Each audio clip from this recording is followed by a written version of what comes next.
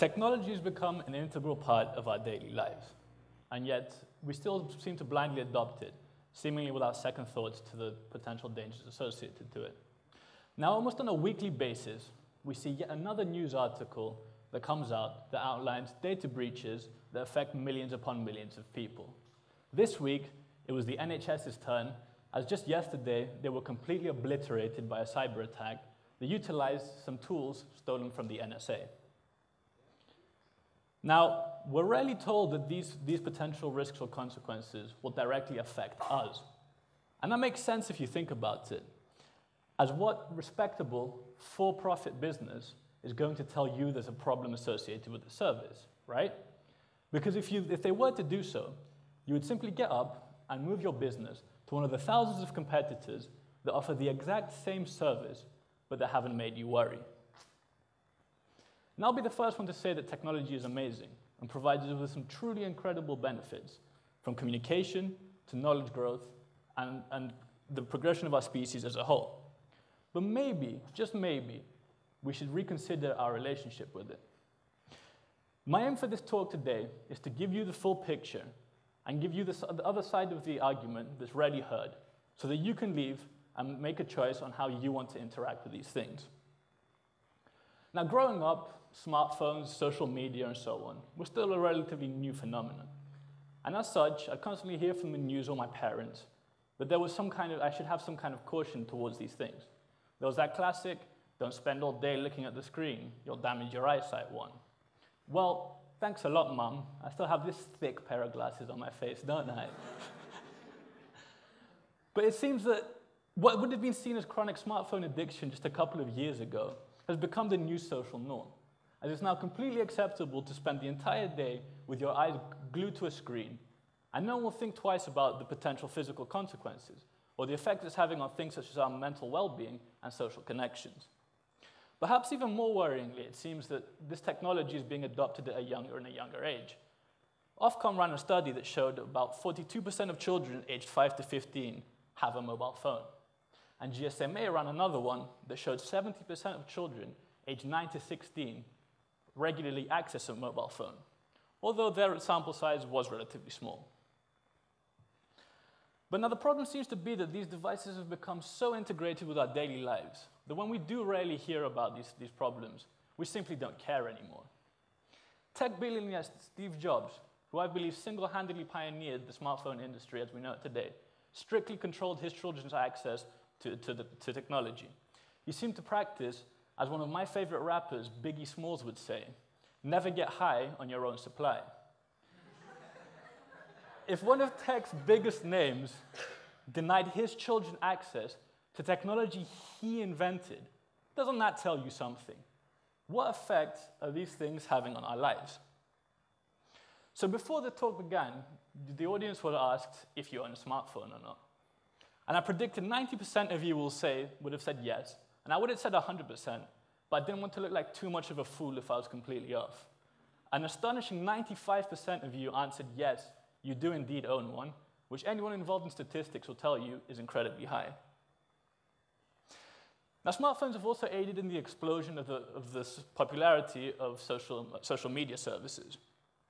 And they present us, and I personally have friends all across the world, and these services truly help me keep in contact with them, even if it is just a quick message or picture every now and then.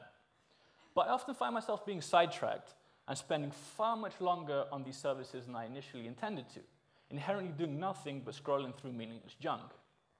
And this to me is a problem, because it means that these services have power over me to keep me controlled and occupied, even though I know they've been built to do exactly that.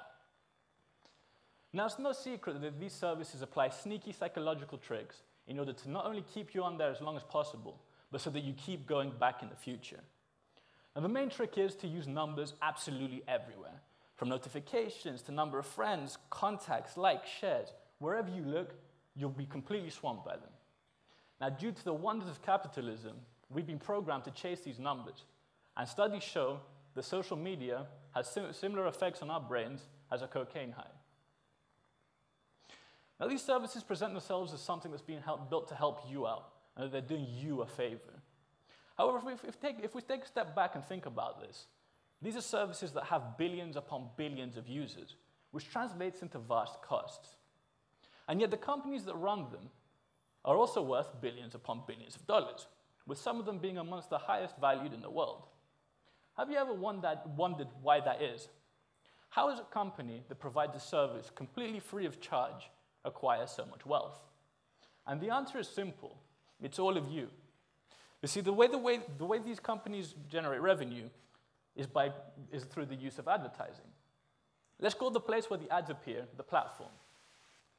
Companies pay the platform to display their ads with the hopes that the users that see them will purchase the service or product being advertised. Simple enough. However, if you're anything like me, the only reason you've ever clicked on an ad online is because, number one, you've been flat out deceived, or number two, you were trying to close the window and you missed. And this is a huge problem for the advertising industry, as why would you invest your hard-earned money into a system that doesn't work? And this is where it starts to get interesting.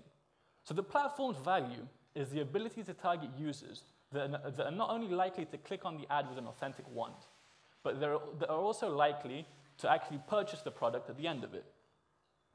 And this means that the more the platform knows about you, the more it can specifically target you, the more value it has to the advertiser.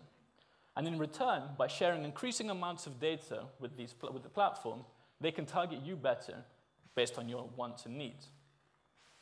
So how do they actually do this?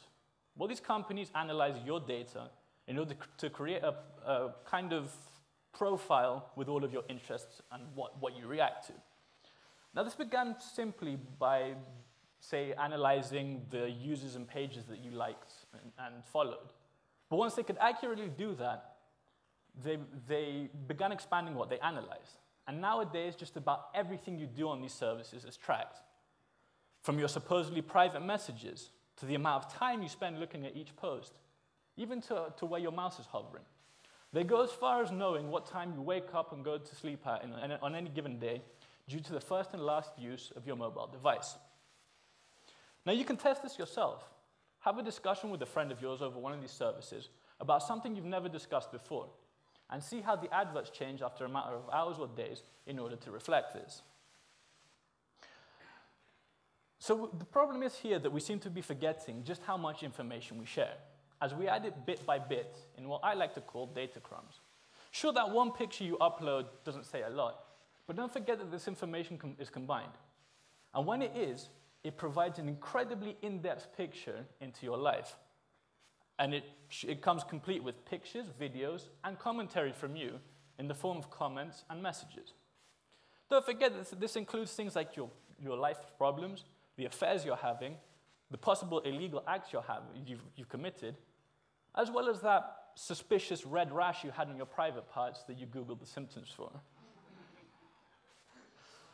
And we also seem to be forgetting that these companies are privately run, and we have little or no control over them in terms of government regulations and laws. We take it completely for granted that CEOs are only currently interested in making money. But what would happen if one of those CEOs was secretly incredibly racist? Or the head of ad policy was a huge homophobe and they wanted to spread their ideology? These two people can affect the thinking of billions upon billions of people. And yet we have absolutely no say in who gets appointed. This problem becomes even more sensitive if you consider the huge advertising budgets that, say, Donald Trump and Hillary Clinton had for social media advertising, as well as the both sides of the Brexit argument. Now, the thing is that these companies are starting to realize just how powerful they are, and they're beginning to test the water to see just how much they can do. In 2012, Facebook was outed for running psychological experiments on unwitting users to see if they could affect their moods in a positive or negative way, with which they were apparently extremely successful. And just a couple of weeks ago, they were outed in yet another scandal, where they're identifying children as young as 14 who were feeling overwhelmed, defeated, and useless via progress in their sentiment analysis capabilities, which is basically their ability to extract emotions or what you're feeling from the content you upload. Now, let's not forget that this is the company that's pioneering advancements in artificial intelligence, which is basically computers that can think for themselves. Now, I wanted to avoid the tinfoil hat conspiracy theories, but let's just take a second to think about this. What if Stephen Hawking is correct, and AI is inherently evil? We've just handed it the ability to target vulnerable children. And if they can affect users' moods in a both positive and negative way, then it's not too far-fetched to consider that they can target people that might harm themselves and push them to do that, or maybe even commit suicide. Suddenly, Facebook employees became that much more powerful. Now, we're truly entering an era of the unexplored, as we don't know the consequences of putting so much data online. When data leaves your phone, you simply don't know what's happening to it, who has access to it, or even how many people can see it. And let me warn you, we're entering a period of time where it's more valuable and sometimes even cheaper to store your data instead of delete it. And it's actively being used to train modern systems such as artificial intelligence and sentiment analysis. No one sits and reads the terms of service that we all rush to click agree on, because it consists of thousands of pages of legal gibberish. But if you could understand what they said, I doubt you'd use the service due to what they disclosed. Or maybe at this point, you simply wouldn't care anymore. Now, I know I focused on Facebook, but believe me, they're only the beginning of the problem. Microsoft's Windows 10 operating system is notoriously intrusive and shares just about everything you do on it with Microsoft and its trusted partners by default. Who they are is anyone's guess.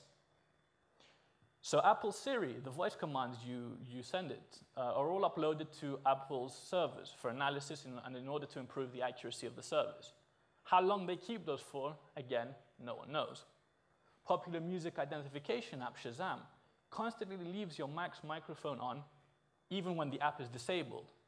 But supposedly now, they don't process that data. Barack Obama was recently quoted as saying, I mean, it is true. If you had pictures of everything I'd done when I was in high school, I probably wouldn't have been president of the United States, with a cheeky chuckle. And continues to say, so I would advise all of you to be a little more circumspect about your selfies and what you take pictures of.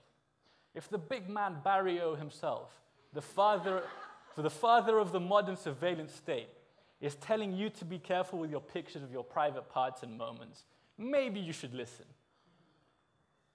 But now, see, the problem is that I'm not telling you to denounce all things tech and go completely off the grid. But all I'm saying is that moving forward, we'll be sharing more data, and as we do so, it becomes more sensitive. As we've seen, all of this data is also at risk. We're already sharing biometric data with our phones, such as face scans and fingerprints, in order to unlock them, as well as some basic medical data. But if this data gets stolen, it's permanent, as no one realistically says, oh, I'll just pop down to the plastic surgeon for a quick password change, right? And there's an old Islamic saying that fits perfectly here. Trust in Allah, but tie up your camel. Have faith in these services, but protect yourself against the worst. So you might be sat there thinking, okay, I've said all these things, so what would I suggest you do? The first thing I suggest is that you take back control of your devices. Use them because you want to, not because they want you to. Something as simple as disabling your lock screen notifications and vibrations for things like instant messaging and social media can truly help out, as well as disabling your battery percentage, as you can eyeball it and really don't need to know exactly what percentage it's at. Just these two things can hugely reduce the amount of stress in your life and the amount of time you spend looking at these devices. Go through your settings on social media accounts and make everything as private as possible. You really won't miss out on anything, and your friends will still be able to find you. A big problem is that apps ask for access to, for example, your media library. But that one click gives that app fully uncontrolled access to all of your pictures and videos as long as it's installed. What's worse is there's absolutely no indication as to when these things are being accessed. And the same goes for your microphone, camera, and GPS services. You can say no to these apps, and they continue to work absolutely fine. Instead of saving that image, send yourself the URL and save it safe from your computer. Be suspicious.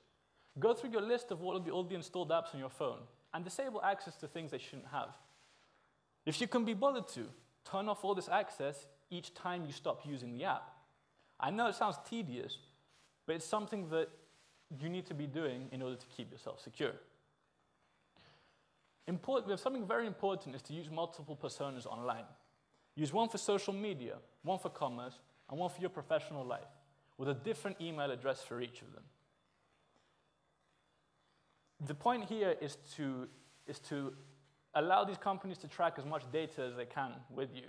That's going to happen whether you like it or not. But the point here is to make it anonymous and not be able to link it back to you. And it's very important also to clear your history and restart your browser before changing between these personas, as cookies will link you to each other much more than you know. Google provides resources to billions of websites on the internet. And every time you load one of these sites, they know you've been there. So suddenly, visiting all those dodgy sites isn't as funny anymore when it's linked to your professional email address. Download specialized software such as CCleaner to clear all that junk for you. Install ad blockers to hugely reduce the tracking capabilities of these services. And most importantly, don't use your real name, especially in your email address. Transgender people have struggled for years for the right to use alternative names on these services, and now a lot of sites accept pseudonyms. Take advantage of this. But there's a problem here. You have to have some kind of trade-off, as you still have to trust someone, such as your device manufacturer. But what I've proposed here aims to hugely improve your online privacy, as perfect privacy is not possible. Even if you apply just a couple of the steps that I've proposed, you'll hugely improve your situation. And if you're sat there feeling horrified and violated, good, I'm glad, because these companies need to hear that the way they're acting is unacceptable and that they need to change. Thank you very much for listening, and I hope you learned something today.